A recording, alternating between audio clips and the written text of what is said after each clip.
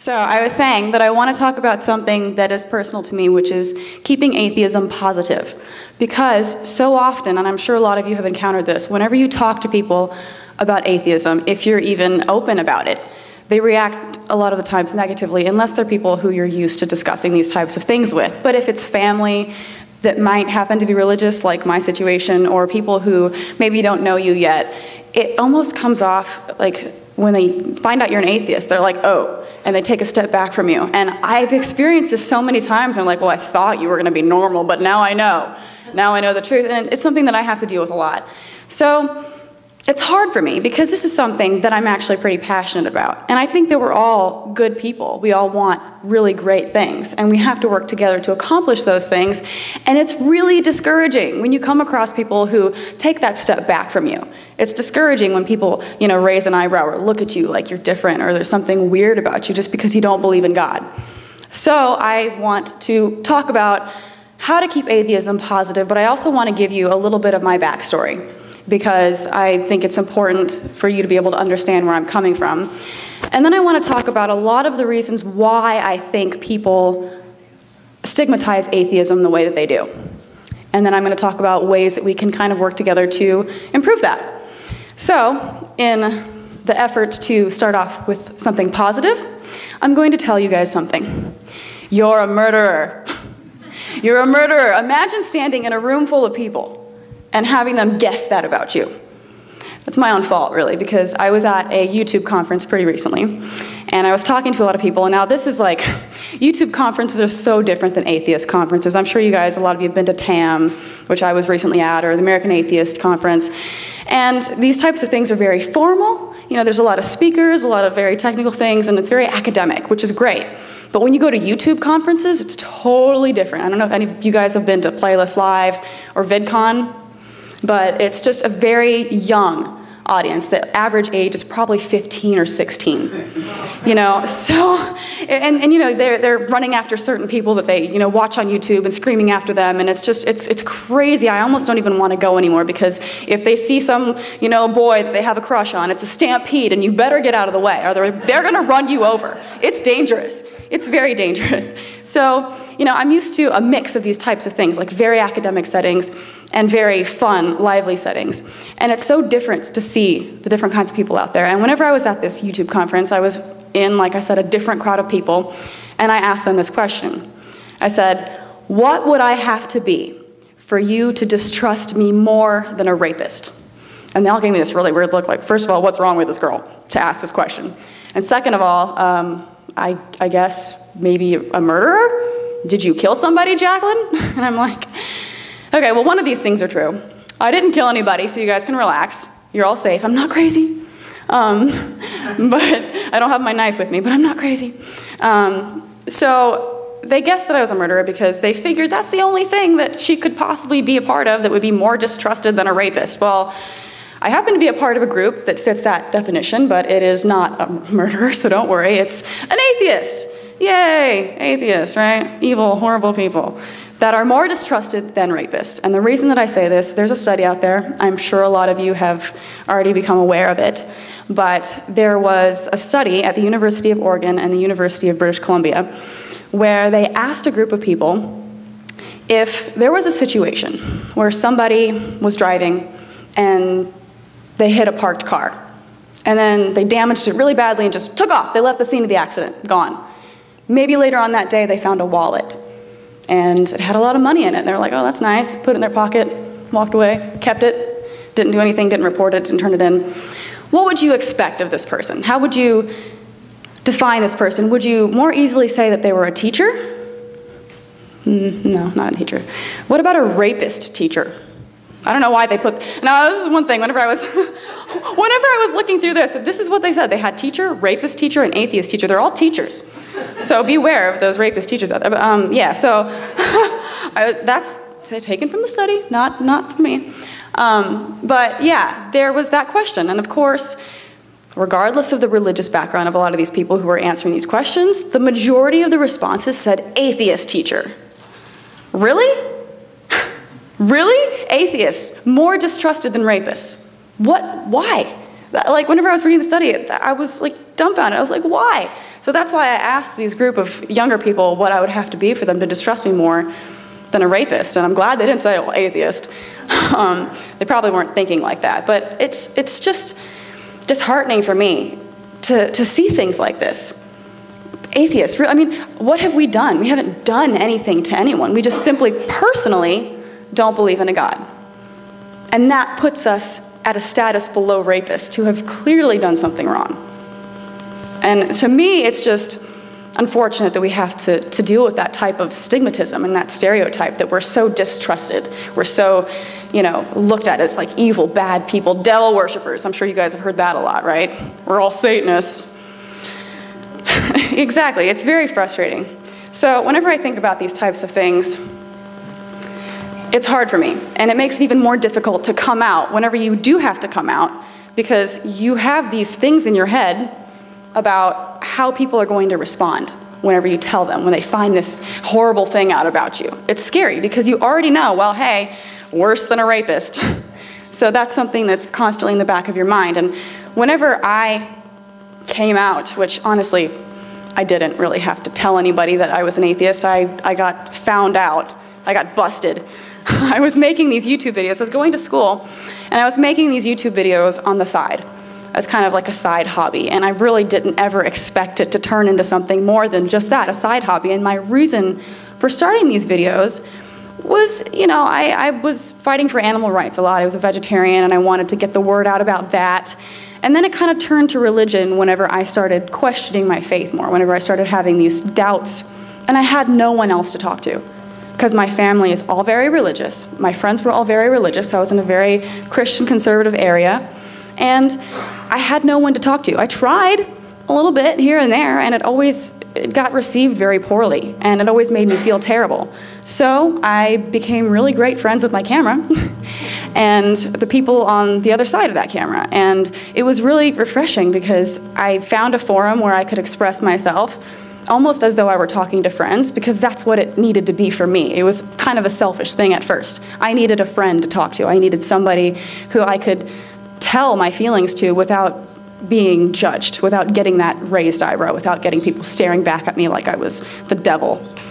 So that's what YouTube was for me at first. It was a way for me to express myself, and then people responded positively, and it kind of turned into something. And as it turned into something, more people began to talk about it and know about it. And through the grapevine, a lot of people in my family found my videos on YouTube. Yeah. So that's how I came out. It wasn't intentional. It wasn't something that I got to do on my own terms. It was me pretty much being kind of stupid, thinking that I could continue doing this online without somebody finding out. It was like my dirty little secret. I was going to school. I didn't tell anybody. I didn't tell any of my friends. I didn't tell, you know, very few people knew about it. And most of these people were people that I had met through the atheist community or the YouTube communities online. So I made new friends, and obviously these new friends that I made were aware of it, because that's how I met them. But people from my personal life before, I didn't tell, and it was it was mortifying. It was very embarrassing for me to have this happen, because in my videos, especially whenever I first started off, I was a lot more aggressive. Because, you know, whenever you start off something, whenever you're new to a cause, you tend to be more aggressive with it. That's how I was whenever I became a vegetarian. I would do the horrible, I would go after people and I'd be like, what are you doing? Why are you eating meat? You know, I was that person. I'm sorry. I'm sorry. I hated that. I look back and I feel bad now. But that's how I was, because I was new to it, you know, and sometimes when you're new to things, you're very aggressive and you come off a little bit mean sometimes. And I feel like whenever I first started my atheist videos, I was a lot more aggressive. I would cuss a lot more. I was more in your face. I had this like mean face that I would do a lot in my videos. And those are the ones that they found when they found me on YouTube. Those are the ones that my family decided to come across. And they're like, you know, not only, you know, if you look at some of my videos now, I'm more calm and I'm talking about, these are some myths about atheism, smile. But at first I was like, you know, bad words, expletive. And yeah, those are the ones that they found. So that was how I came out.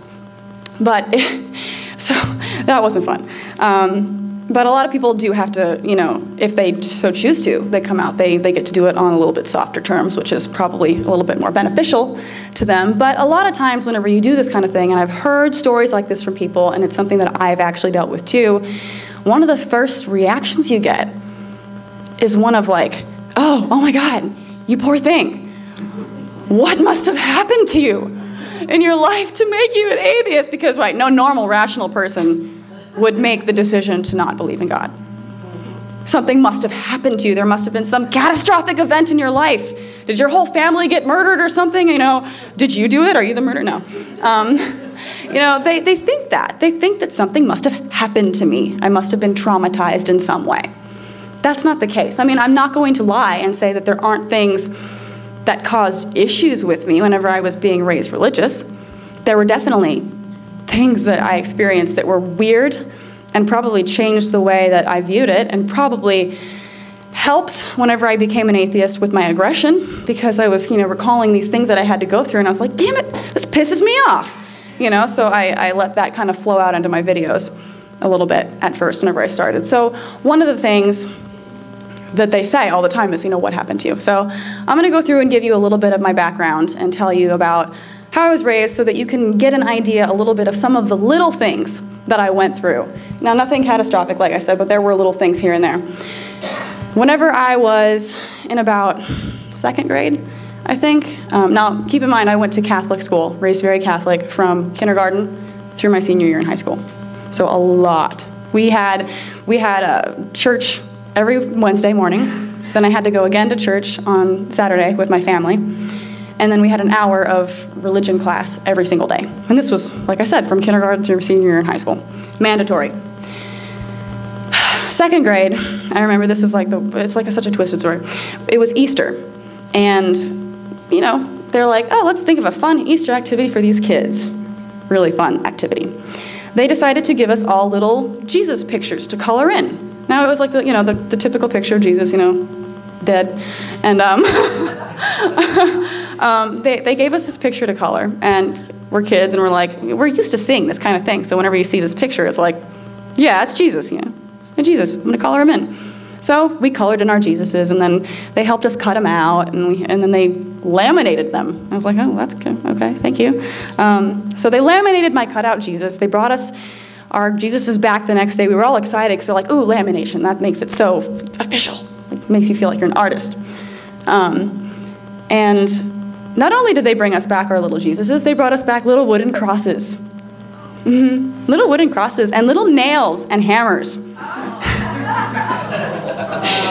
Yeah, and red paint. I'm not kidding. I'm not kidding. I'm not exaggerating. And this is twisted.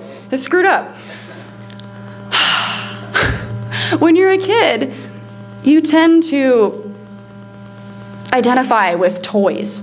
You know, you play with your Barbies or your little action figures, and they're kind of real to you in a sense because you're a kid. You have an imagination, you know?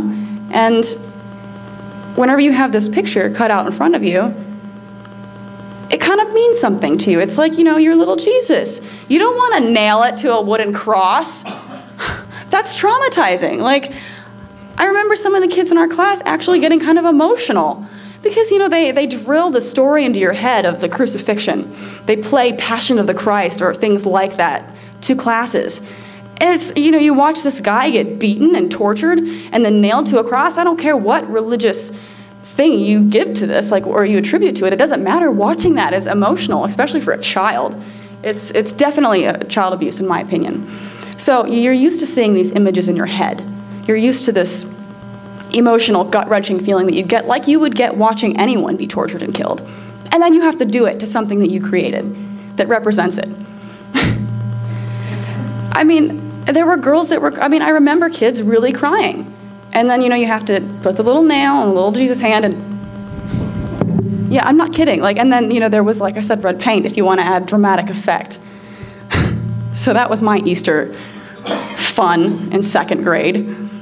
I think my mom still has my cutout Jesus somewhere. I should go back and find it just for keepsake. Well, that was definitely one of the things that I remember looking back. I'm like, what was wrong with those teachers? And speaking of these teachers having things wrong with them, I could go on about this all day, but I'm going to just point out the biggest things that I can think of. Otherwise, we'd be here forever. But my parents got divorced when I was very young, and they got married through the Catholic Church. And whenever you get married in the Catholic Church, if something happens and you need to get a divorce, tradition has it that you also need to get an annulment through the church. Now, this isn't always practical for everyone, especially for my parents' situation, because my dad was a musician. He was traveling, he wasn't always there. And sorry, whenever you're going through a divorce, your, ex is not exactly the person you want to be spending a lot of time going through counseling with the Catholic Church. So, I don't even feel like that needs to be justified. They didn't do it, needless to say. And apparently, whenever you don't get an annulment, that's some sort of huge deal, right? In the Catholic Church, you're not good enough anymore to receive communion. You can't go around and get the cracker, for those of you guys who don't know what communion is. Yeah, you're not supposed to take communion. You can't have Jesus anymore in your life. You can't eat him anymore because, because you didn't get an annulment, all right? That's the rule. No more eating Jesus for you. So, yeah, that's apparently a pretty big deal, because when I would go to church with my mom on Saturday afternoon, she would do it anyways. She'd go around and get communion. And my wonderful teachers, God bless them, they would come up to me, little me, and they'd be like, your mom is sinning, right? God doesn't like it when she takes communion because she didn't get an annulment. She's not pure enough to get Jesus crackers. I'm not kidding. Like, they harassed me in class. They would pull me to the side and tell me, like, you need to have a talk with your mother. What nerve of these people? I just couldn't believe it. And like I said, these are things that I go back and I think about that gives me a little bit of extra rage, and then it sucks because you go back home and the very people who you feel like you're almost defending with this anger are justifying it. They're like, well, it's just, not a big deal. I'm like, Mom, that is a big deal.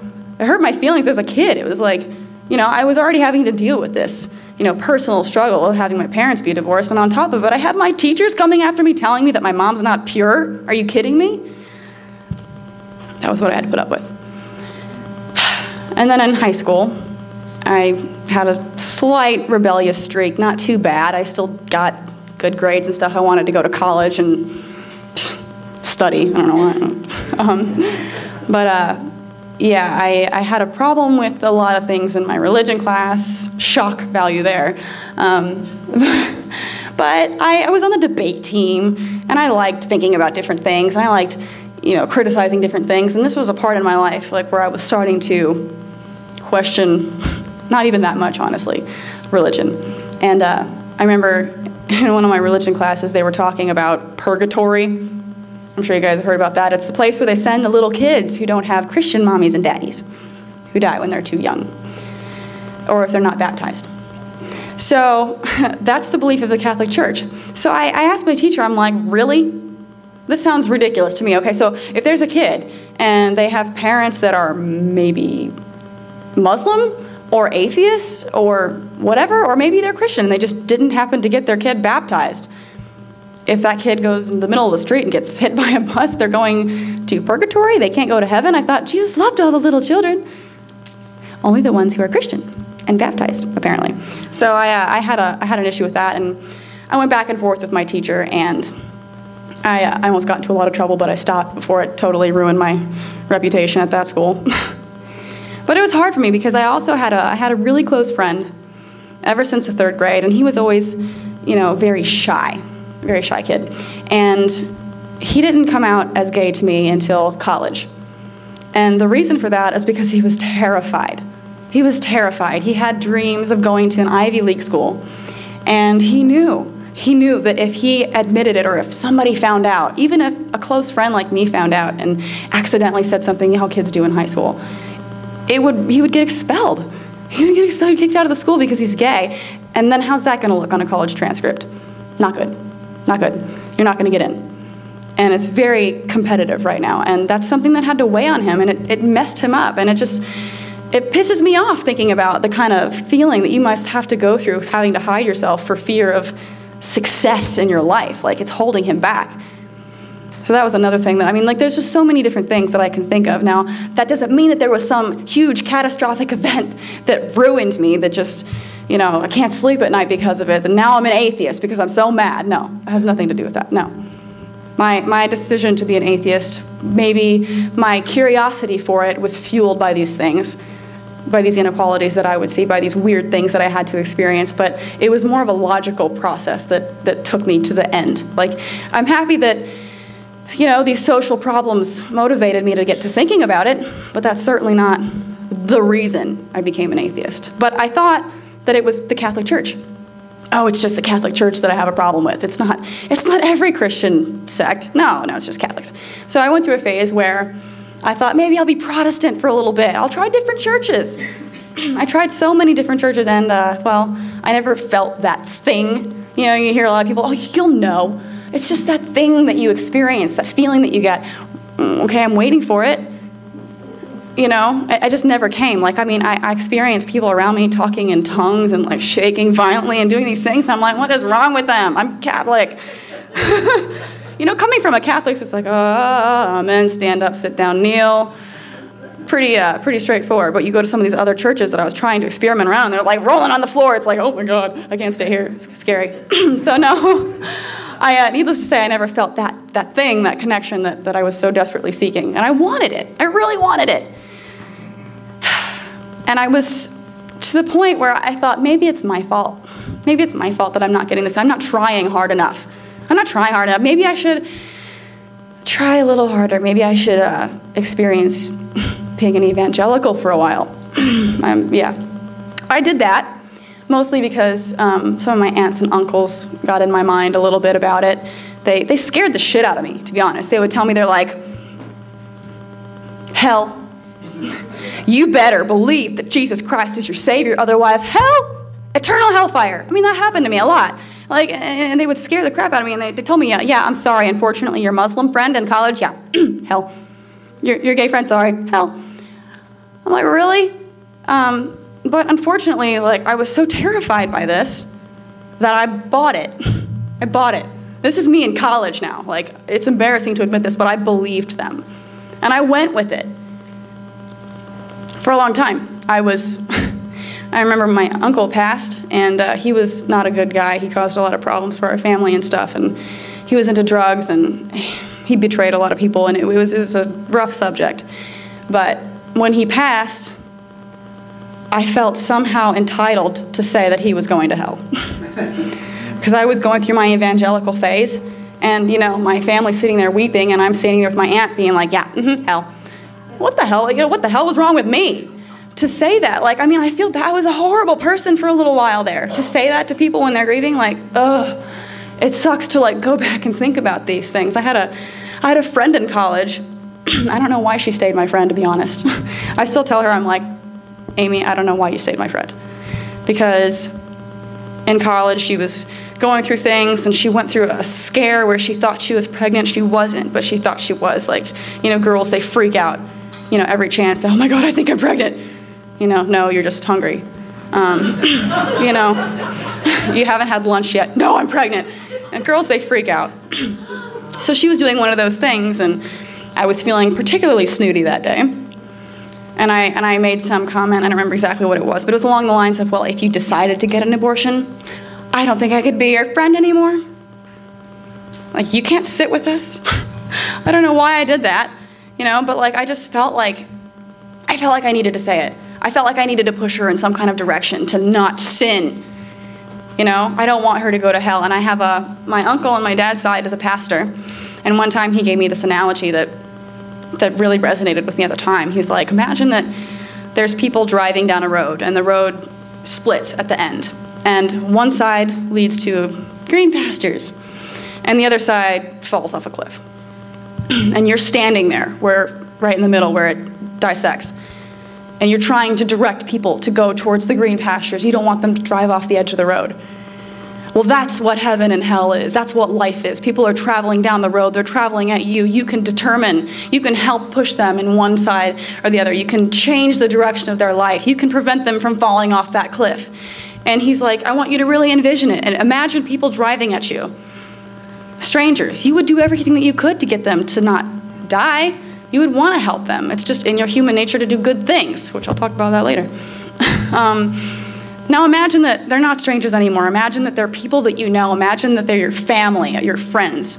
Then you would become desperate. Then you would really try to, like, you'd jump in front of the car. You would do anything that it took to get them from driving off the edge of the cliff. And I'm like, wow, I need to do that. Yeah, that makes sense to me. Well, that's what I started doing. I started, doing radical things because I felt like it was a life or death situation. I had to say those things to my friends. I had to say those things to my family.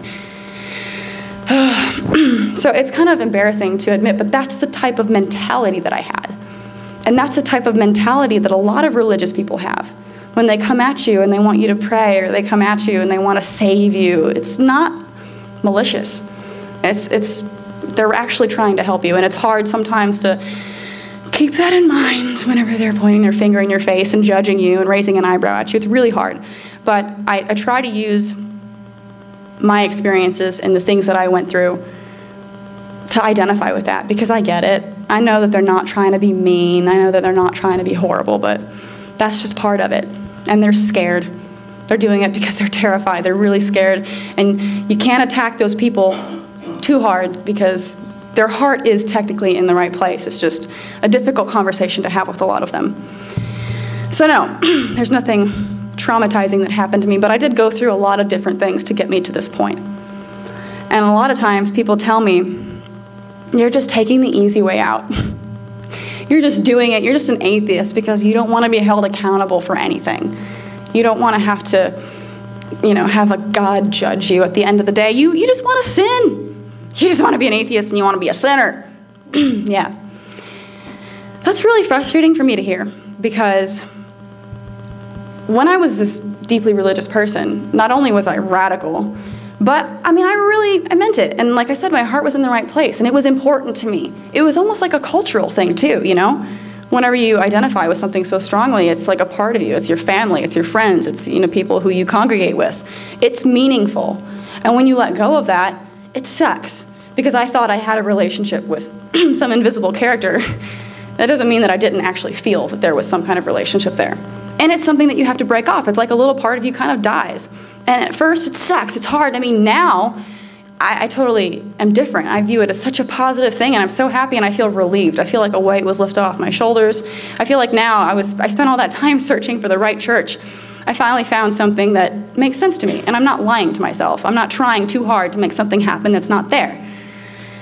But people think it's something that is the easy way out, and it blows my mind, because it's hard.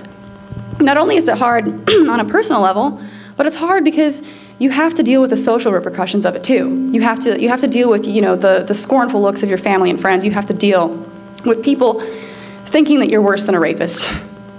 So it's definitely not easy. It's definitely not the easy way out, and it was hard for me. I spent many nights crying about it, having sad conversations with family members who look at me disappointingly. You know how hard it is to have people look at you and almost have tears in their eyes and tell you how disappointed they are in you whenever you are excitedly trying to tell them about your life. I try to tell people, like, I'm going to Sacramento and I'm going to do this talk, and they're like, about atheism? Yeah. I was telling this to a friend of mine who I met her through YouTube. We have this group conversation that we do. We do this Google Hangout thing. And there's a variety of people on there, and this one girl that I met happens to be a stripper. And I was telling her about this story, and she's like, yeah, that's pretty weird. That's like my parents, asking me, oh, you're going to work tonight? You gonna take off your clothes? No, I strip in my sweatpants. But yeah, they asked me that seriously. Oh, why are you traveling, Northern California? You talk about atheism? Yeah. Sorry, that's what I do now. But yeah, it's hard because they, that's gonna have some effect. It's hard because they definitely judge you for it, and you want your parents to, approve of your life. You want them to approve of what you're doing, and it's hard to constantly have to face that look when you're excited about something, when you're working towards something that's good, and they just, atheism. I'm never gonna have that approval. I hope that it gets better. But at some point, you have to just accept that that's a part of your life you can't share with people. And then it's like half the relationship is gone because you can't be yourself. You can't, So it's definitely not the easy way out. So I get so mad when people tell me that. Don't you dare tell me that I'm taking the easy way out. This is hard. If I, you know, and it sucks too. Like, you want to be able to say that when you die, you're going to, you know, see your loved ones again. You want to say that when you know, whenever you die, that you're not gone, you're just in a better place. That's nice. You know, it's nice. You don't want to think otherwise. It's more depressing. But just because something is depressing doesn't make it true, and I would rather not lie to myself. And that's a concept that's really hard for a lot of people to understand. So no, definitely not the easy way out. So yeah, more distrusted than rapists, that's sad.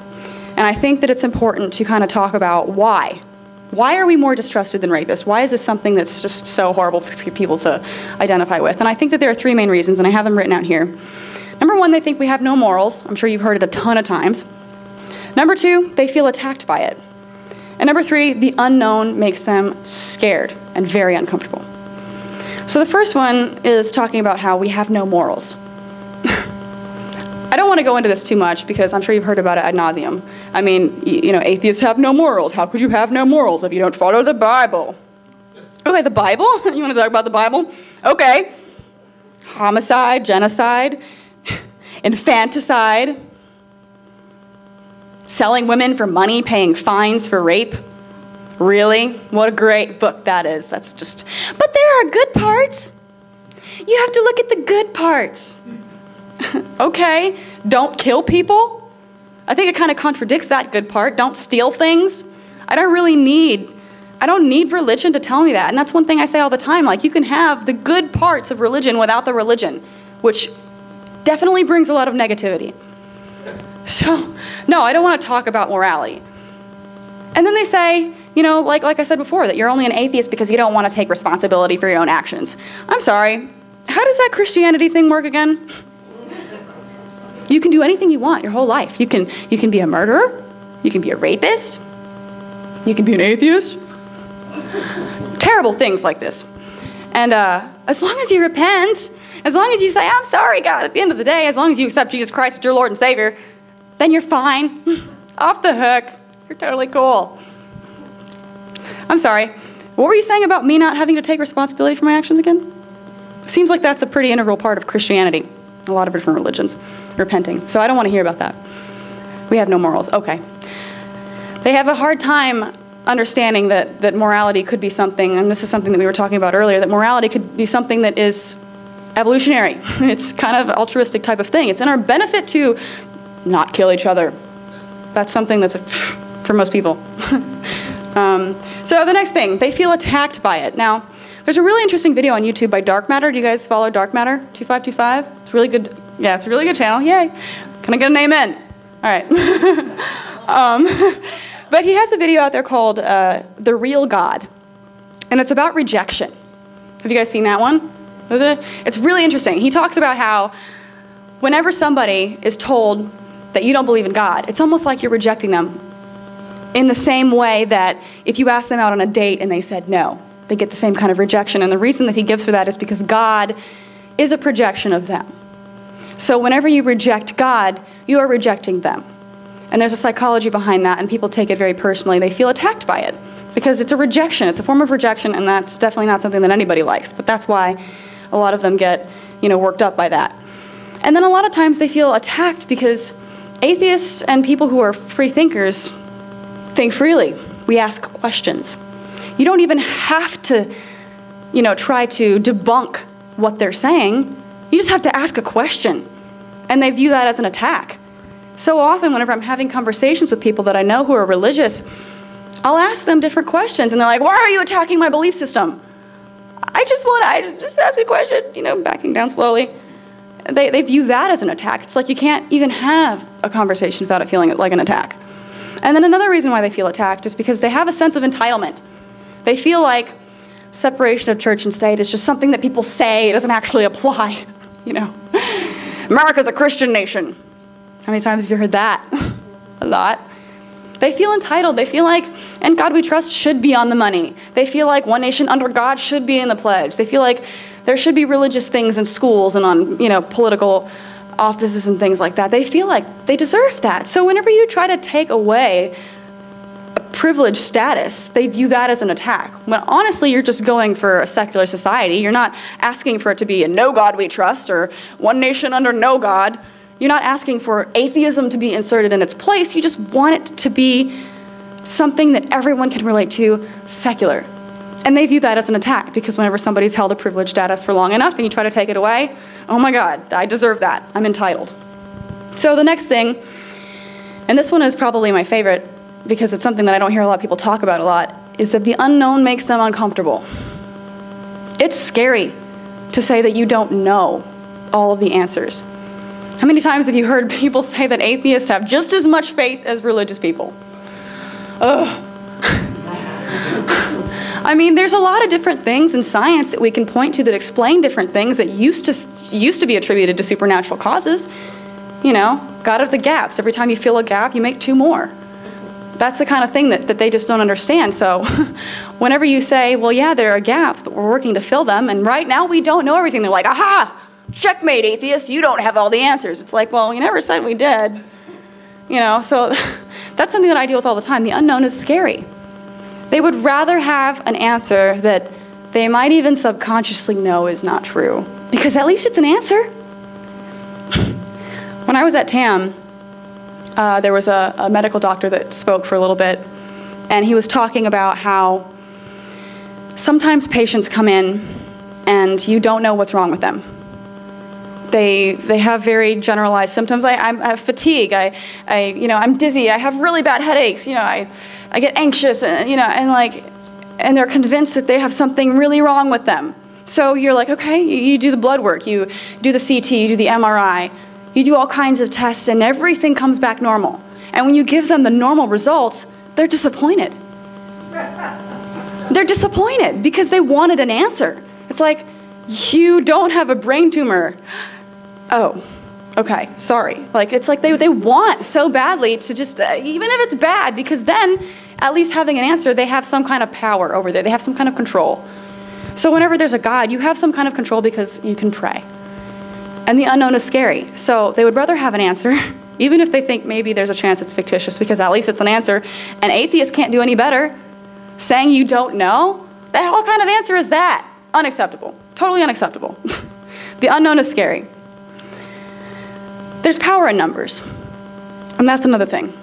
Whenever there are more atheists, there are less people who are religious, and they feel like this majority rules kind of mentality gives more credibility to their claims. How many times, this is another thing. How many times have you heard this? Whenever you talk to somebody about being an atheist, they're like, well, there's more of us than you. Okay. Is that supposed to prove something to me? Because it doesn't. A lot of people say that. They think that there's some sort of power in numbers, so that if there are a lot of atheists, that means, crap, they might actually have something to it. And we represent the unknown. So the power of the unknown is growing, and not only is that viewed as an attack, it's extremely scary for them. So there's a growing number of atheists, and that's nice that's happening right now.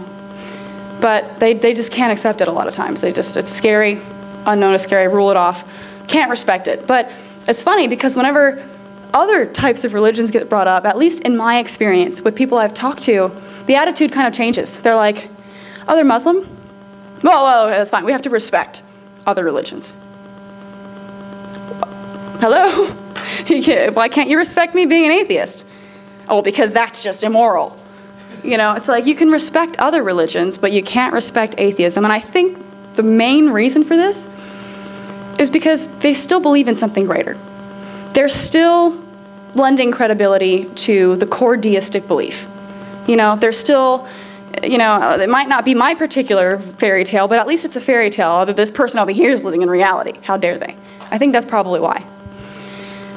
Okay, so I'm going to admit a guilty pleasure of mine. I like watching really girly shows, like really corny girly shows, whatever. It's like one of my things. I like doing it. Total nonsense, but I find it entertaining. I like to check out and watch random things sometimes. I don't remember what the show was, but one time I was watching an episode of something, and I was working on a video, but I got distracted and started watching it, and 3 girls were out to dinner, and it was really funny. The waitress comes around, and she asks them, oh, what would you like to order? They order dinner, they have a great time, and then it comes time for dessert. First girl orders dessert, fine. Second girl orders dessert, gets to the third girl, oh no, I'm on a diet. You should see the death stares that she got from the other two girls who were like, you're not gonna eat dessert with us? And first of all, whenever I saw this, I think of religion because that totally relates, right? I'm thinking, well, this reminds me of being an atheist. Like, we're the ones saying no thanks, because now these other two girls who are sitting there eating dessert are more conscious of what they're doing. Because somebody's not doing what we're doing. Does that mean that I need to question what I'm doing? Am I doing something wrong? Am I being unhealthy? Should I be more aware of what I'm putting into my body? Should we be more aware of what we're putting into our mind? I feel like that's something that's a common mentality with people who are religious. They see you, and the fact that you're not buying into the same thing that they're buying into is just not okay with them, because now I have to think twice about what I'm doing. And that's a scary thing. So the unknown is scary. So I feel like it's important to keep these things in mind whenever you move forward and trying to combat them, because it's a mentality that almost everyone that I've encountered that is super religious has. And as much as I'm embarrassed to admit my religious upbringing and how radical I became in college, it serves a purpose, for me at least. Because I feel like whenever I'm conversing with very religious people, I already know what they're going to say. I already know what they believe. I can empathize to a degree because I was the same way they were. I get it. So using that, how can we try to make atheism a positive thing? Let me correct that. Atheism is a positive thing. How can we get them to view atheism as a positive thing? That's the trick. Well, there are different things that we can do, and unfortunately, it's going to be a slow process. There isn't going to be like a magic spell that just snaps all of them. Oh, great, atheist, yay! But I feel like one important thing is to be open about it and come out. This isn't easy. I already told you my story. It wasn't really the best coming out story, but I dealt with it. Be vocal, come out. You don't have to be radical about it. You really don't. When somebody says something like, oh, that storm spared you and your family, thank God, right? You have to thank God for that. No thanks, I'm an atheist. It's as simple as that. It doesn't have to be like, that's ridiculous, God. It doesn't have to be that extreme. I feel like a lot of atheists, like I said, whenever I first started off, I was more passionate about things. I was more radical about things. And I feel like a lot of people expect that from atheists. But the thing is if you come out as an atheist, oh yeah, Jane Doe across the street, she's an atheist and she's totally normal. There's actually nothing really wrong with her. I know it's weird, right? She's an atheist, but she's normal. And I feel like that's one thing that really helped the LGBT movement. Because everybody knows somebody who can identify that way, and it's easier whenever you have friends. And unfortunately, people need causes to be personal to them for them to give a shit sometimes. Unfortunately. You have to have a friend who's gay to care about gay rights. You have to have a friend who's an atheist to not stigmatize atheism as a horrible, horrible thing. People suck. Sorry. The more people know about people being an atheist, the easier it will be for them to accept all of us as not being these crazies. We're not crazy. Okay, so then once you come out, lead by example. I think you were telling me that somebody here actually recently donated a kidney. Is that true? Someone in the room donated a kidney. You don't have to, if you want to say, okay. But that's really cool. That's something that's a big thing to do for somebody. If somebody knew that about somebody and they're like, oh yeah, and she's an atheist. Wow, atheists do nice things? Who'd have thunk it? There are a lot of atheist charities and stuff out there, but I feel like you don't really hear about them as much, which is sad. Because Christians almost feel like they have a monopoly on charity, which is ridiculous. There's tons of atheists raising money for charity, but guess what? I know why you don't hear about it. Could you imagine? Could you imagine rapists raising money for a local children's hospital? How's that sound? Effective, right? I mean, seriously. You have to think about it like that, because if we're more distrusted than rapists, that's about how bad it sounds. Atheists raising money for a local children's hospital. Ugh. Why would I give money to those rapists? No. It's not going to happen.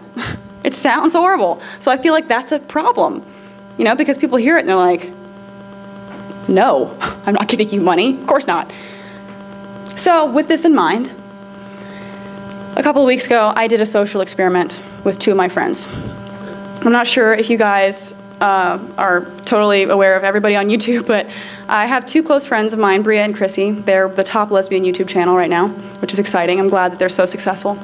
And we've been good friends for 2 years, and the 3 of us went out onto Hollywood Boulevard and decided to conduct a little social experiment. The first day we went out, and we were raising money for a local children's hospital, which we actually did give all the proceeds to. And we went out as Christians. We had Christian shirts on. We had a big poster, you know, local Methodist group raising money for children's hospital, yada, yada, yada. Stood out there all day. We had people come by. You know, of course, it's Hollywood Boulevard, so you're going to get people who just walk by you. You know, you get run into, people who don't care. They're just stomping around like zombies, trying to take pictures of random things that don't matter. And, but there were a lot of people who would come up, very nice people. You know, God bless you. They'd give us $1, $2, $5, and they'd move on. That was, you know, what we expected. I've done fundraisers before. It was, you know, run-of-the-mill, pretty standard. You know, there were some really nice people. It was great. Smiles, and we were like, you know, thank you, you too, kind of thing.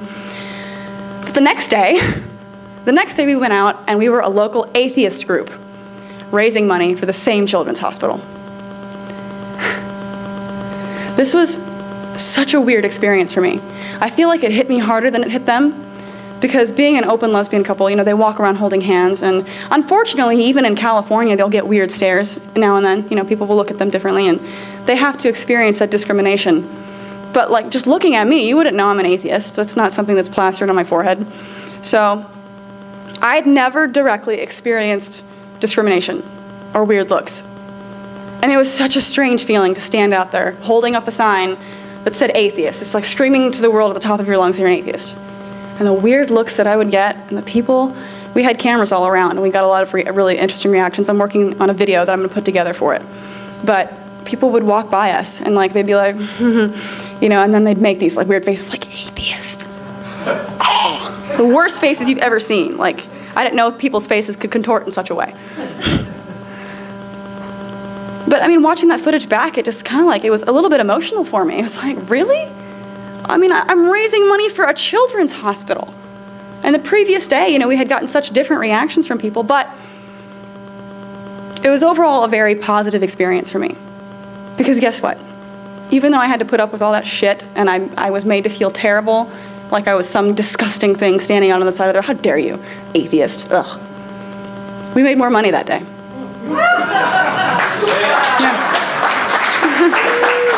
Yeah, we made more money. We had most people give us weird looks, walk by, say something mean. We had a few people actually come up and harass us. That was fun. Makes for good video footage, at least. But we had a small group, like, it was a significantly less number of people that would come up to us and give money. But when they did, the look in their eye, it was something like, I can't even describe it. They were so excited. They were like, whoa, an atheist group. That's so cool, you're out raising money. Wow. You know, one lady gave us a hug, and she was like, thank you for like, you know, doing something positive that people can see, and like having atheists and being okay with that. Like, that's a scary thing. Like, has anybody like try to hurt you or anything out here? I'm like, no, we're fine. But like, there was concern for our safety for sure. I was worried a few times people would get right in our faces, but when people actually did identify with us, they came up, they would give us hugs, and one lady almost looked emotional, and they didn't give us $1 or $2 or $5, they'd give us $50 or $20, or, you know, like, I was blown away. I was like, wow, because they were so passionate. They were so passionate about making atheism a positive thing that they were so willing to do something to help that. They were just so supportive. So I feel like if we try to embrace that attitude a little bit more, it will be heavily supported by people. People are excited about that. They want people to view atheism as a positive thing because it is a positive thing. We stand for so much more than just not believing in God. We are a community of people, whether or not people like to admit it. I know a lot of people try to stay away from the word community because they feel like it's a congregation comparable to churches. And they hate that. They hate being organized. But I think it's important. You have to be organized to accomplish things. You have to be organized to change a stereotype. You have to be organized to raise money for charities, to do events, to do things like this. It's important. And when you can get people together like this, we have one thing going for us. We're extremely passionate. I learned that day out on the street with my friends. Like, these people care a lot. We have big hearts. We stand for more, like I said, than atheism. We stand for equality. We stand for gender equality. We stand for marriage equality. We want religion to stop getting in the way of scientific advancements like stem cell research. We want religion to get out of the classrooms. Let kids learn about evolution, not creationism. If they want to do that, then fine. Indoctrinate them in your own separate churches, but not in school. We stand for so many things that are so good and so positive, and it sucks to have people look at you like the way they looked at me that day. It sucks to have people judge you in such a horrible way. But I know that that's not the case. I know that what we stand for is really positive, and I know that working together we can accomplish really great things. So I think it's important that we keep that in mind when we have to face adversity. Try to focus on the positive things, because it is a positive thing. And whether or not they realize it, that doesn't make it not true. They eventually will realize it. It's impossible for something so good to go unnoticed forever. And the last point that I want to make, and I think this is important, especially for people who are already pretty strong atheists, is to keep your mind on the goal. Keep your mind on the goal and know when to back off. Okay? Too much of an aggression towards people is going to turn them off. There's a place for that, though. There's a place for that, like YouTube. There's a place for that. There's a place because, for me, whenever I was questioning things, I was on the fence, I would go on YouTube and I would watch different videos of people, and they were very aggressive. And at first I was not okay with it. I was like, that's offensive. That's offensive. But it's not wrong. You know, why am I offended? I started questioning myself, like, you know, what this person's saying is right. Yeah, it offends me, but let me think about why it offends me. And it pushed me over the edge. So I feel like atheism on YouTube may be more firebrand, but I feel like the reason for that is because people are looking for that.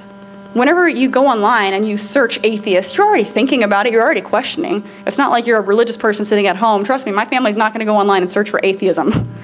So it's a certain audience that you're trying to target.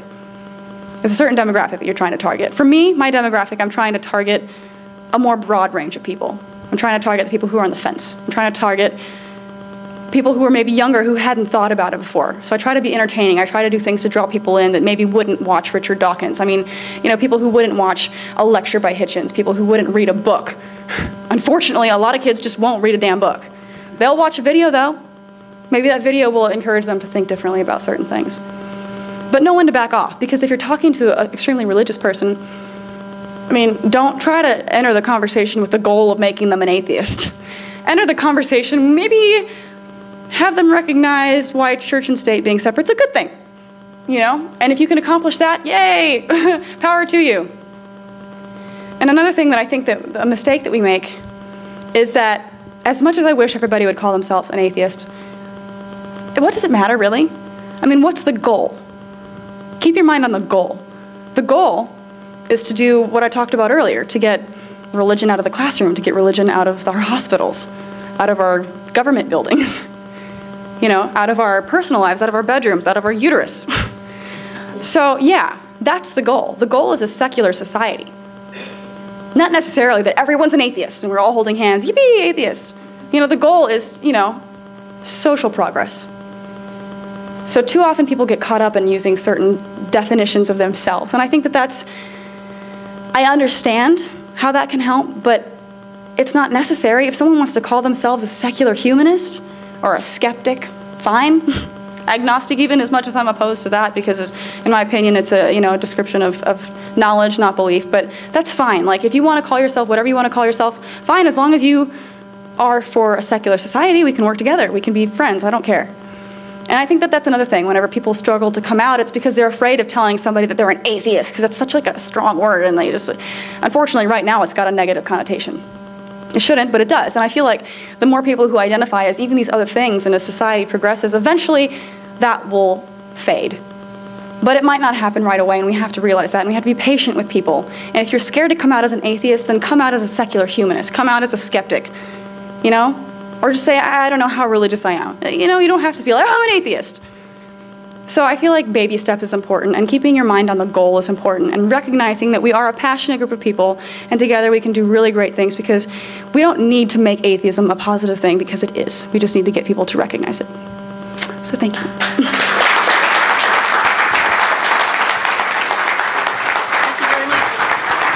Thank you. She was talking about CAT scans and MRIs. I guess I can't stand over there. She was talking about CAT scans and MRIs and things like that, and I just happened to know something sitting there. I thought maybe I would share with you. How often do you meet someone who went through med school for 2 years and then dropped it to lead the next generation into free thinking? So I think it's awesome that she has done several years of med school, and I have some ailments that I need some advice on later, so we'll talk. Also, we how many of you are aware that we have gone around, we've done this for about 2 years, in blue t-shirts that say Ask an Atheist on them. Have you seen that? So we've done that for a couple of years. So we have a shirt to give to her. I don't have it here today. So she's going home with the shirt, bright blue, front and back, Ask an Atheist, and it says Sac Fan on it. So we're sending her home with that. We're going to have a question and answer now. And I think rather than worry about the microphone, I'm going to ask Jaclyn to just repeat the question so it goes onto the tape. And just stay where you are. Maybe stand up. It would help. So a Q&A period. Nice, healthy questions for her. She's ready to answer on any subject.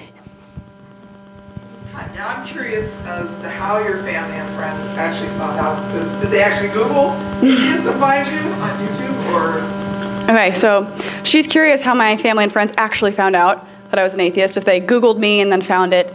I think what happened was one person that I know in particular is kind of, you know, they're not sure about religion, and they found me. They found one of my videos, and honestly, it just kind of passed through the grapevine. They assumed that other people that I knew already knew about it, so they brought it up. Oh, that's so cool that she's, you know, doing blah blah blah. There, she's doing what? You know, so yeah, it wasn't planned, and I wish it was something that I could have done on my own terms. But honestly, like I said, I was stupid for thinking that I could do this for so long without somebody finding it and telling other people. So I handled it the best way. Honestly, right now, it's a little bit better. Like, I still deal with things, but, you know, they've come to at least get it. Okay, it's not just a phase that they were hoping so desperately for. The door's open now. Where did you go to school? Okay. Where did you go to this Catholic school? Well, time to put. He wants to know where I went to school in middle school whenever I had to nail my little Jesus to my little cross. So it's time to put this school on blast, huh? They're going to love me now. I went to Corpus Christi Catholic School in Tampa, Florida. Yeah. So, and I went there from kindergarten through 8th grade, and then I went to Tampa Catholic High School for 4 years. And, oh, guess what? This is great. The mascot, Crusaders. Tampa Catholic Crusaders, I shit you not. So, yeah, woohoo, we killed people. Go us. Go team. Yes? What do you tell people when they think that you have to have a lot of faith to be an atheist? Okay, she wants to know what I tell people whenever they say that you have to have a lot of faith to be an atheist. I think I just pretty much go into the definition of atheism. I feel like a lot of people think that atheism is a belief that there is no God. And I'm sure that there are atheists out there who may think this way. But I feel like, and you know, a lot of people say, oh, it's just semantics. But I think it does make a difference, because saying that atheism is a belief system is just wrong, because it's a lack of a belief system. So I'm like, atheism is not a belief that there's no God. Atheism is the lack in a belief in God. So sometimes that helps and sometimes it doesn't. Does that answer your question, kind of? I mean, it's not a belief system, so it doesn't require faith. Faith in what? I mean, like, do you have to have faith to not be a Muslim, or faith to not have another, you know, religion? Like the popular saying, everybody is an atheist except for we just go one God further, you know? So, yeah, no, it doesn't require faith. So, yeah. What do you suggest about combating the Christian privilege? For example, I'm PTO president at my kid's school, and you know, I'm real active in the community, but I'm terrified to put my Atheist American sticker on my car that I bought a few years ago, because I don't want my car keyed, I don't want my kid targeted, I don't want people to stop getting involved in the school because, oh, the crazy baby eating atheist lady is going to be there. So, I mean, and it really stems from a lot of the Christian privilege. You know, nobody's scared to put a Christian fish on their car or whatever, their Bible verses and stuff. So Yeah. I don't know, I'm out at a person-to-person level, but, you know, how do you suggest combating like privilege? So she wants to know, this is a long thing to reword. No, it's okay. She wants to know how to combat Christian privilege. She is afraid of having people act out at her school because she wants to put an atheist sticker on her car, and she doesn't want it to be keyed, and she doesn't want, you know, kids to be targeted because of that. I have a flying spaghetti monster sticker on my car, and I mean, it's not something that ever really gets a lot of comments, to be honest. So, I mean, it might be different at a school, and that's hard. But I've seen a ton of cars with the Darwin fish on it. Like, that's actually not that uncommon. And it's not your problem that other people are made uncomfortable by it. You know what I mean? It might be if they do something, but I don't think that they would actually go out of their way and like key your car or something. But I mean, like, no promises. Jaclyn told me that this wouldn't. No. I don't know. I feel like the only way to deal with that is to just be you. And if you want to get a more mild sticker to put on your car, like a Darwin fish, if that makes you more comfortable, then fine. Less people, I think, take offense to that than the word atheist, because the atheist word is just so horrible to most people. But yeah, it's really hard. I feel like if they know you and they know that that's your car and they know that you're a nice person, then they might not act so aggressively. But I mean, like, that's part of what the whole movement is about. It's like about destigmatizing the word to the point, and the movement to the point that that kind of thing isn't viewed as such a satanic, horrible thing. But that's really tough, because I know that you can be targeted, because I've been targeted, you know, a lot for saying the things that I'm saying. But it's like, at some point you have to make a decision on what it's worth to you. You know, and I tell that to a lot of people too who are afraid of coming out. They're like, well, I know that I might face, you know, certain repercussions with people, social repercussions with my family or friends, or maybe my job or my school. Yeah, you might. Like, that sucks, but that's kind of a part of it. You have to just decide at some point, you know, handle it maybe in the most delicate way that you can, but like, there might be something, and that's just part of it. It's like it's hard to be at the beginning of a movement. So my sympathies, yeah. My bumper sticker says, "Have faith in reason." That's gonna be hard for me to do too. The people, in reason, not so much, but in that people can reason maybe a little bit. I was just saying that, yes, you can have faith in reason, but I don't know how much faith I have in people to reason. So, I like that sticker though. I might need to get one. Questions? Yes? Of your YouTube channel, I guess you've done about 200, how many, 190? Close to 200 videos, yeah. Close to 200 videos. Which has been the most controversial, and maybe which has been the most, the one where you learned the most from? Okay, that's a good question. He wants to know, of the almost 200 videos that I posted on YouTube, which have been some of the most controversial, and which have I learned the most from? Well, the first videos that I used to put up on YouTube, I would give them from my perspective of being religious, because I was. So there are videos out there of me saying, you can't prove there's no God. You can find them, they're out there. Don't look, don't watch it, don't watch it. I never said that, forget that I said that. No, but there are videos of me saying, well, as a Christian, I think this. You know, or, you know, you can't prove that there's no God, therefore it's got as much validity as blah, blah, blah, blah, blah. I learned a lot from those. I'm going to go with that for that question, because the comment section ripped me apart on those videos. They were like, you've been indoctrinated, and I didn't even know what that word meant. I was like, what? Indoctrinated? I haven't been indoctrinated. What? No, I haven't. Yes, I had. So, you know, I learned a lot about myself through those videos, because like I'd pretty much advocate for the same things when I started off. I would advocate for, you know, marriage equality or gender equality. I'd talk about different social issues, and, you know, I pretty much hold the same beliefs now that I did then, except for that I'd say, as a Christian, yada, yada, yada. And people were like, why as a Christian? You know, because YouTube is a very atheist place. I mean, it's... There are not very many religious people on the internet, much less YouTube. YouTube atheism is a pretty big thing I've, you know, become aware of. But yeah, the comments on those videos really taught me a lot about myself. And I'm the kind of person that whenever something, you know, makes sense to me, even if I don't like it, even if I previously thought differently, it's impossible for me to ignore it. Like I can't. Like I said, that's why people feel like atheism is a choice sometimes. It's not.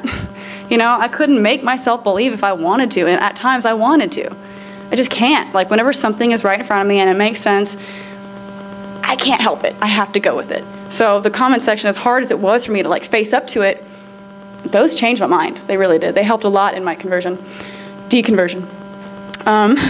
But most controversial, definitely, I attacked Islam on a couple of my videos, and I have never received as many death threats.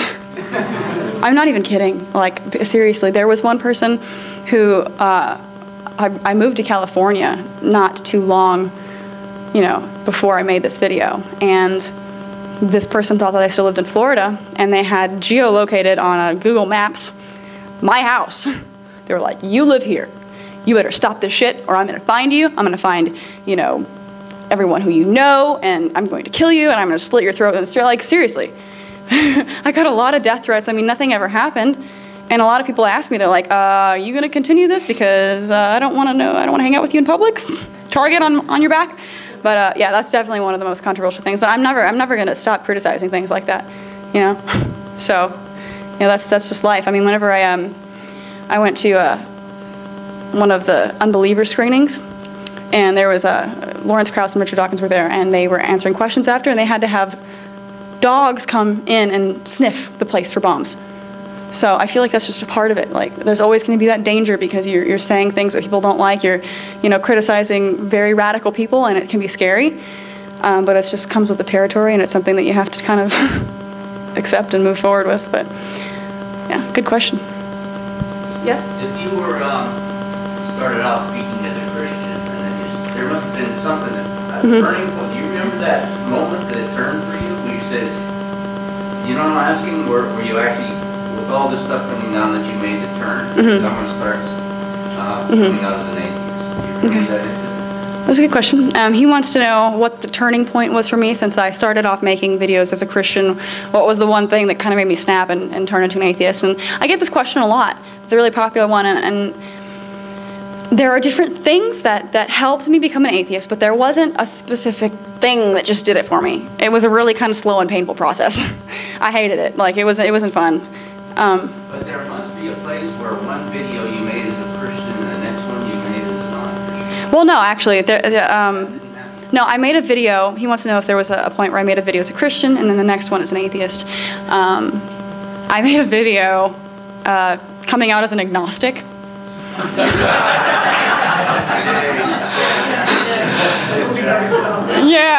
Yeah, that happened. You know, and like I said, I've recently gone back and talked about why it's like a pet peeve of mine when people say that they're agnostic. I'm like, agnostic, what? Because, you know, Gnostic means knowledge, so agnostic means to not have knowledge. Of course you don't know for sure whether or not there's a God. I mean, atheists are technically agnostic atheists unless you have some kind of information that I don't know about.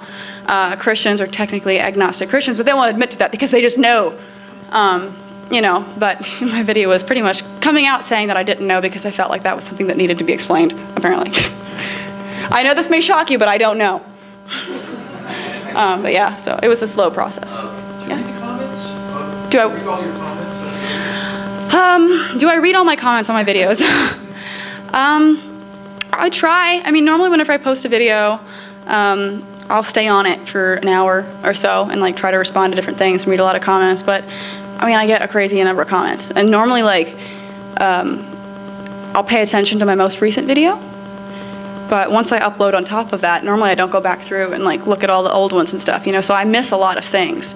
You know, and also I'm on Twitter, so I'll tweet something and then I try to read the responses, or, you know, on Facebook I'll post something, I'll try to read the responses, and, you know, then there's Tumblr, and there's Instagram, and there's Vine, and there's like a billion social media apps that I try to keep, you know, track of, so it's not even just YouTube. But, you know, but I try to read a lot of them, but I definitely probably miss about half. So, did you have a question? Yeah. What's your favorite Bible story? My favorite Bible story? Oh, that's a good one. Man, there's so many good ones. I mean, like, I want to be sarcastic with this. My favorite Bible story? I don't know. Like, from a funny standpoint, I think the creation story is interesting. You know, Genesis is talking snakes and things. That's, you know, makes for a good storyline. a lot of times whenever I'm talking to people who are religious, I bring up whenever the kid was made fun of for being bald and the bears came and attacked and ate all the others because God is, so merciful.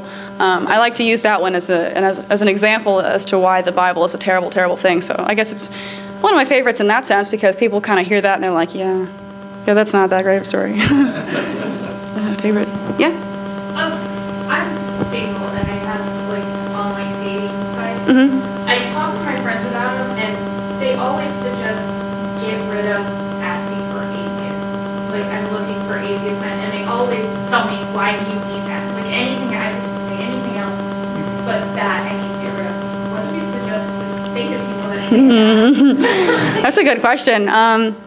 Her question is that she goes on dating sites and she lists that she's an atheist and has that as a requirement for someone. And she's been advised to get rid of that on her profile and what my thoughts are on it.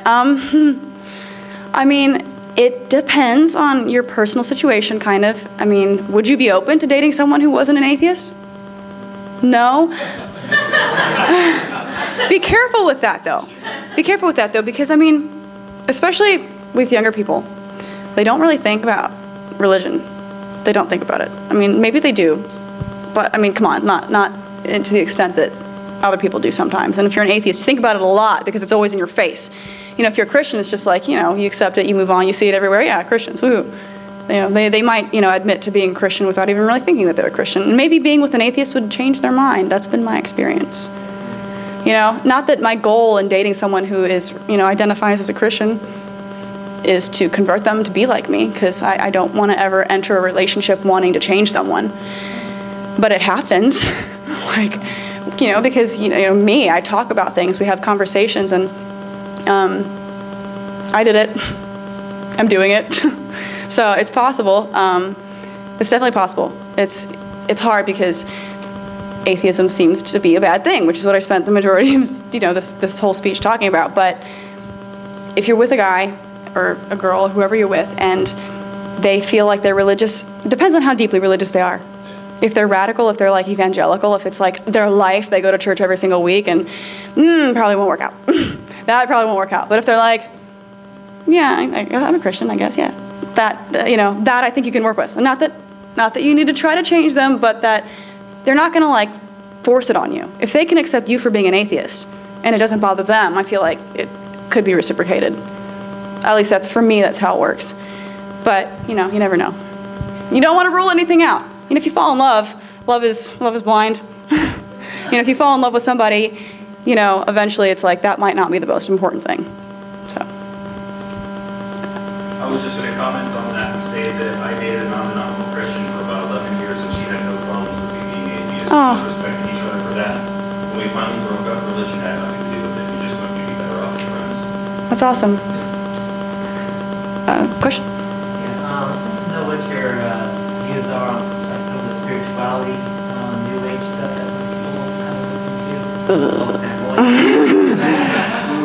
into. She wants to know what I think about it's like spiritual atheism, to a degree. Is that right? Yes, people, they don't believe in the Christian. Is it like people who believe and they speak to the universe kind of thing? That kind of thing. They believe in a God, but the God they believe is like source of consciousness. Okay, so their God is like, okay. I personally think it's all nonsense. But again, it goes back to what I was saying before, to like focus on the goal. Those are not the kind of people that are causing problems. Those are not the kind of people who are getting in the way of social progress. So as much as I might not personally identify with that kind of thing, if that makes them happy, cool. I mean, I try to be as open-minded with these things as I possibly can. Like, don't ask me to meditate with you. But, hell, you know what? There's maybe meditation. I'm not saying like it has to be a spiritual thing, but like I'm a very high-strung person. I'm very stressed. And maybe some sort of relaxation technique would be beneficial to me, but not because of spiritual reasons. So I don't want to, don't knock it till you try it, right? I'll try anything 3 times. Just kidding. But no, I don't really personally identify with it, but I'm not going to bash it because I don't think it's really causing many problems. Yes? I think it's funny when you wear your blonde wig on the video. And I was just wondering if you would wear your Oh my God. You guys want me to wear my Catholic schoolgirl uniform? He wants to know, since sometimes I play characters in my videos, he wants to know if I would ever consider wearing a Catholic schoolgirl uniform. Well now, I've been asked that question before.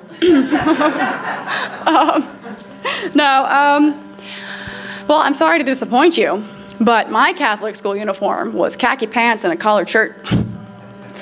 Yeah, so that's really not that exciting. Tampa Catholic High School. Woo, Crusaders. In the back? Question? Yeah, so you opened up your speech with like the whole thing about how like atheists are most distrusted.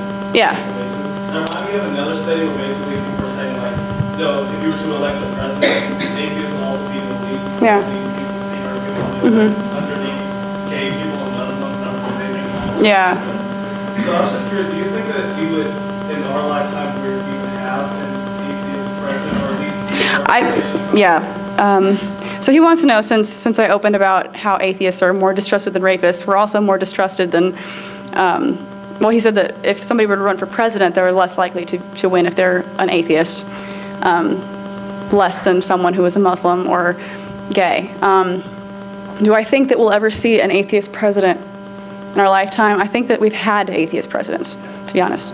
I just think that the way it is stigmatized right now, they're not going to say that. What I really want to happen, really badly, is for a president to, if they're too scared, fine, serve out your term, and then when you're done and you're in the clear and nothing really is, on you to make decisions anymore, then be like, ha, I was an atheist the whole time, gotcha.